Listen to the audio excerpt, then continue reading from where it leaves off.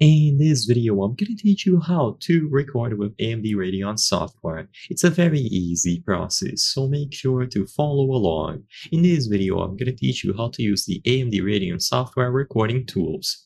So this is going to be available if you have the full AMD Radeon software installed on your PC. If you have the driver only or the essential or minimal version installed, then you will not have the record and stream tab. If needed, download the full AMD Radeon software. So now, go over to Record and Stream. For this video, I'm going to cover how to do recordings, but I'm not going to go in detail about how to live stream. Keep that in mind. So, you will see the panel here and what you can record. You will be able to choose full screen or a specific region. And if you go full screen, you can select your active window, so a game, for example, your web browser, Discord, or a full display. So I'm going to choose my full monitor here. You will be able to use your microphone and camera, so you can click on any of these and they will either be enabled or disabled. I don't have a camera connected to my PC, so I cannot showcase this.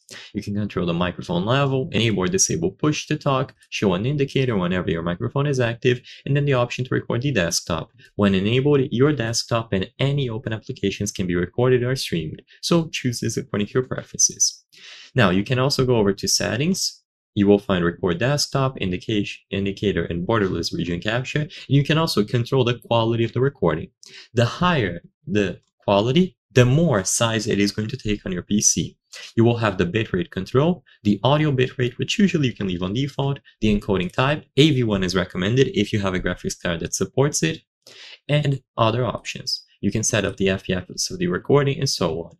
Again, I'm not going to go super in depth about all of these options. You should do your own research and find out what is best for you. You can also change where the media will be saved. So by default, it is going to be on the videos folder and then Radeon Relive. You will have the options to set up instant replays, instant GIFs, and in-game replay, which is essentially the same as NVIDIA Shadowplay if you ever use that. And then once you actually want to start recording, just click on the option here, Start Recording. So it is going to take a while and then it's going to say recording process. Now you can go ahead and do whatever you wish. So I'm drawing these lines to use as an example. And once you are satisfied, go back inside of AMD Radeon software and stop the recording. It is going to be saved.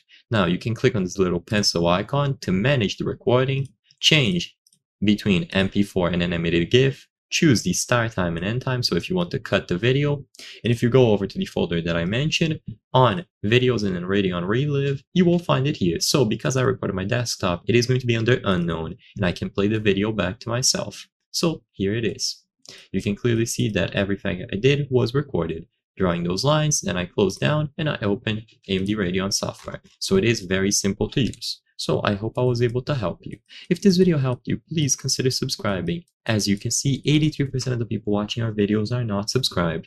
By subscribing, you can help us from the channel make higher quality videos. Thank you for watching and I'll see you on the next one.